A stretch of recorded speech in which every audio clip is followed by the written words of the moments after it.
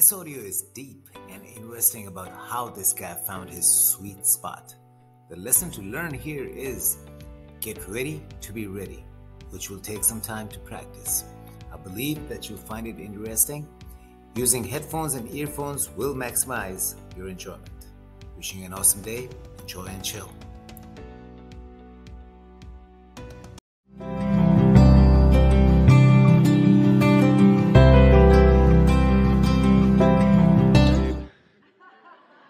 It all is. It is. That was an incredible segue. Because what you were just saying, last week I fell out of the vortex hardcore, and it was like coming down off of heroin. Not that I've done it. Well, we didn't tell you what step 5 is. Step 5 is when you're back in step 1 and you're not mad at yourself for being back there. Step 5 is when you recognize that some contrasting moments are still of value, and you take it as a clarifying moment, as a bouncing off moment. You don't beat up on yourself quite to the degree that you seem to be wanting to do here. Noted.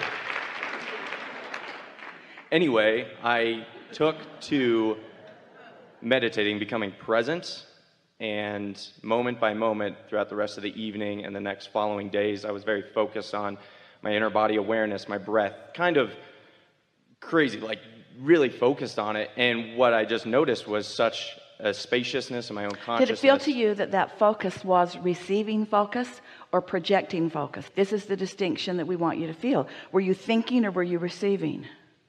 Correct. I was not thinking. It's splitting hairs, it seems, because when you receive thought, the thought is active. And so it feels like you're thinking the thought because it's active, but you can tell the difference, can't you? Yes, Yeah. absolutely. Yeah. And what did it feel like? Through the couple days, I felt my energy slowly with this momentum start to build more and more. I was clearing out a lot of junk thought that just kind of floats around in my mind. Well, by clearing it out, you see what happens is, that's like saying, we want you to hear this a little bit because we know there's a lot of conversation in the metaphysical world about clearing stuff. But we want you to just consider this. When you tune your radio dial to a specific station, do you announce to the other people in your car, hold on, I'm going to clear out all the other stations. I'm clearing them all out. I used to listen to rock and roll, and I used to listen to country music, and I used to listen, but I don't listen to that anymore. I've cleared that all out. Now I'm just listening to that. You don't say that, do you? Because tuning to this is not tuning to that. So when you're tuned to this, all that's cleared out. But what you mean is, in the process of tuning, it feels like you're tuned here and here and here and here and here and here and here and here. And then the less you tune to this, the more it feels like you're clearing that out. But we're just saying to you that the way you clear unwanted out is by focusing on wanted. It is really that simple. And the way you do that is by reaching for more satisfaction in the thought. I hadn't focused on thought at all. I was focused on the spaciousness between the thought. So what you're saying to us, and in doing so, unwanted things cleared. Correct. I let go of So you didn't mean you were clearing them out. You meant I was not focused upon them. Correct. And therefore they were deactivated. Exactly. Ooh, that's a really good distinction, yes. Isn't it? Yes. Yeah. It's amazing. Yeah. I hit a sales goal record. Because clearing them out is thinking. And thinking doesn't clear them out. When you're not going to think about that thing that you don't want to think about anymore, you're thinking about that thing that you're not wanting to think about anymore. And the more you think about it, the more you say, I'm not going to think about that anymore, but you're thinking about it anyway, but you don't want to think about it. That's not clearing. Really good.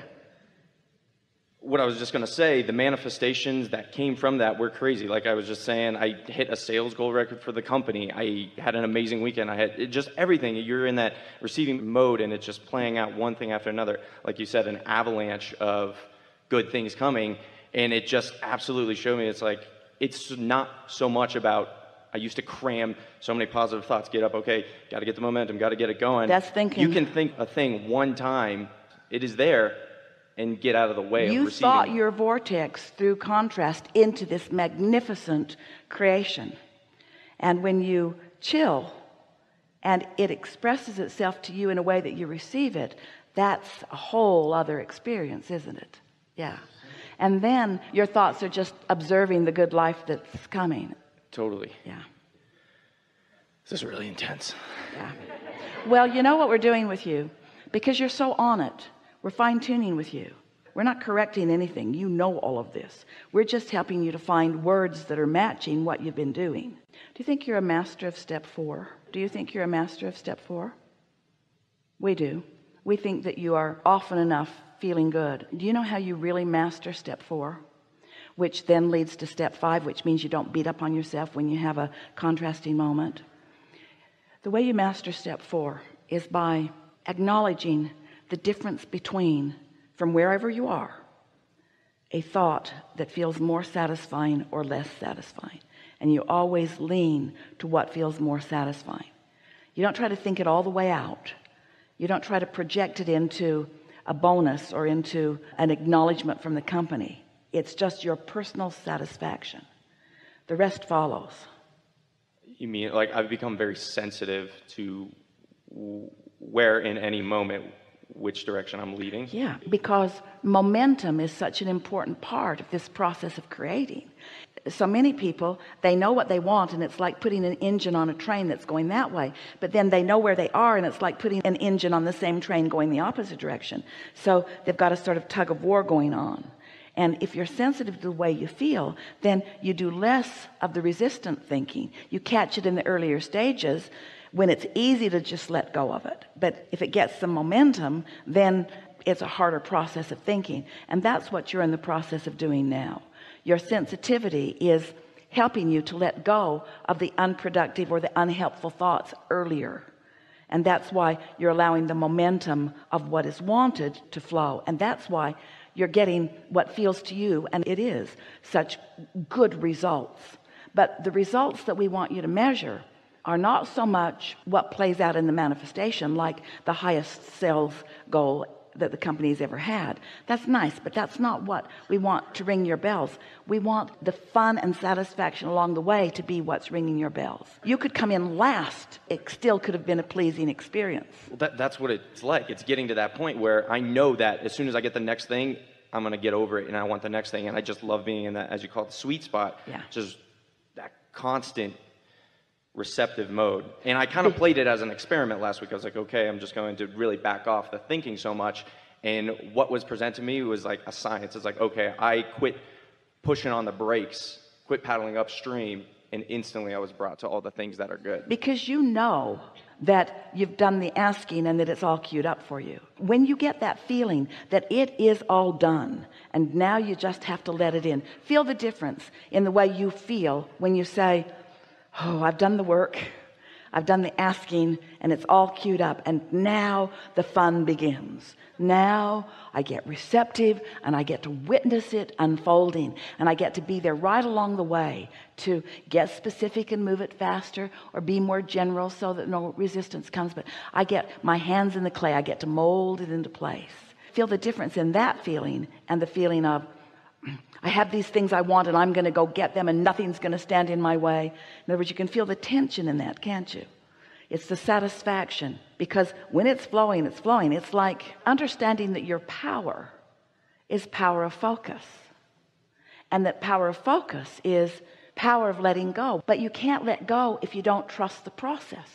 So you have to know that life caused you to create a vortex, and you have to know that that vortex is, and you do.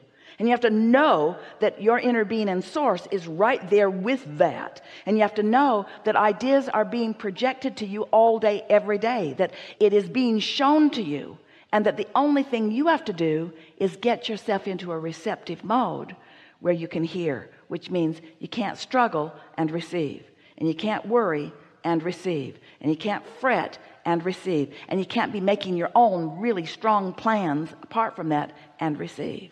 It's like finally accepting your worthiness and no longer needing to prove it. And that's why we wanted to emphasize just a little bit. There's a little bit of proving your value through the competition in your workplace.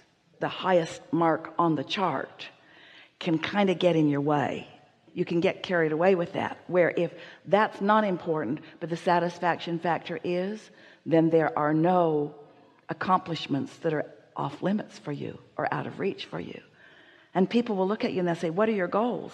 And you say, what's your goal? What's your goal this month? And you say, to be happy. And they say, no, dummy, what's your goal? How much are you going to sell this month? Enough to keep me happy. I need a figure. I need to know how much and when. I need to know how much and when. I need to hear your goals. I'm sort of operating differently now. I sort of have an unlimited goal that if I said it to you, you wouldn't understand it. It's like there are no limits for me.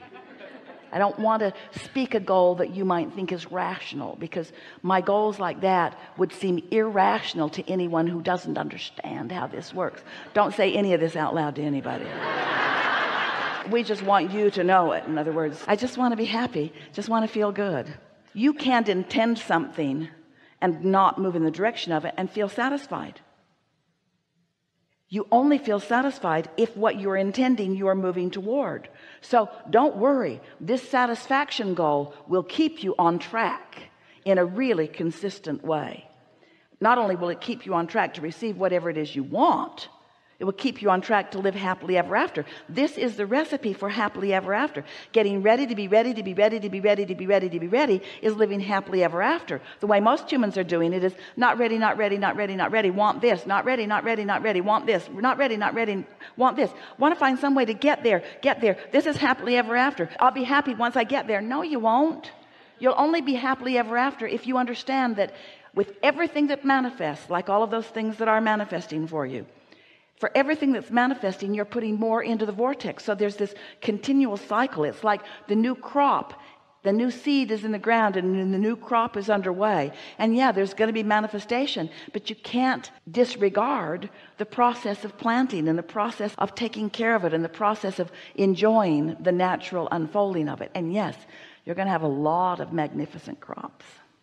Sort of mind-boggling if you knew. If we were to say to you what we see coming forward, it would set you off your balance.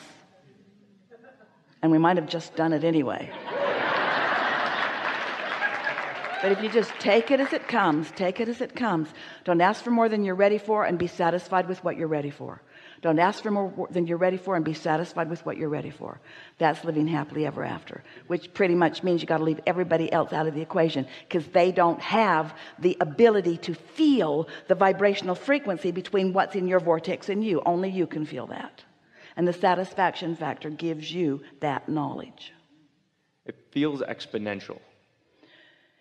It is exponential in so many ways. First of all, your inner being is exponential.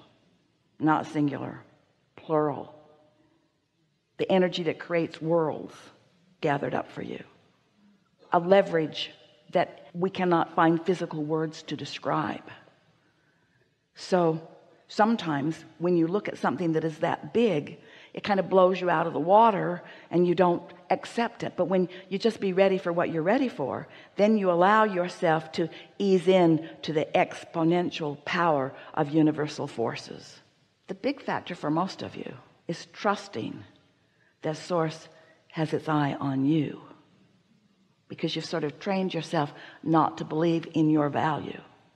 But it won't take long as you watch these things line up for you, as you are already doing, for you to convince yourself, oh yeah, I got this. I got this. They know me. They like me. I like them. We're all in this together. Nothing to prove, only life to be lived. You see, when you really get it, that you are source energy and that this is the leading edge, and that the source energy that we are describing as your inner being is enjoying this leading edge manifestation that you are providing, then you stop being a humble human who is trying to find blessings from someone that you believe has already got it all figured out, and you understand that we are all really all in this together, and that through you the creation is continuing. And once you get that, so that there is a love and appreciation of all that is, but there's not a humility that takes you to a place of not letting yourself be the manifester of all that Source is flowing. You follow that? That feeling that I am less than and you are more than keeps you from being in the receiving mode. But when you meditate or appreciate those resistant thoughts away, so that your vibration rises and you are equivalent to your Source, Did you hear that? You can't be humble and less than your source and be in the receiving mode. We've not said that before. Did you hear it? You have to be equivalent to your source to be in that receiving mode. Ooh. We think this is a good time.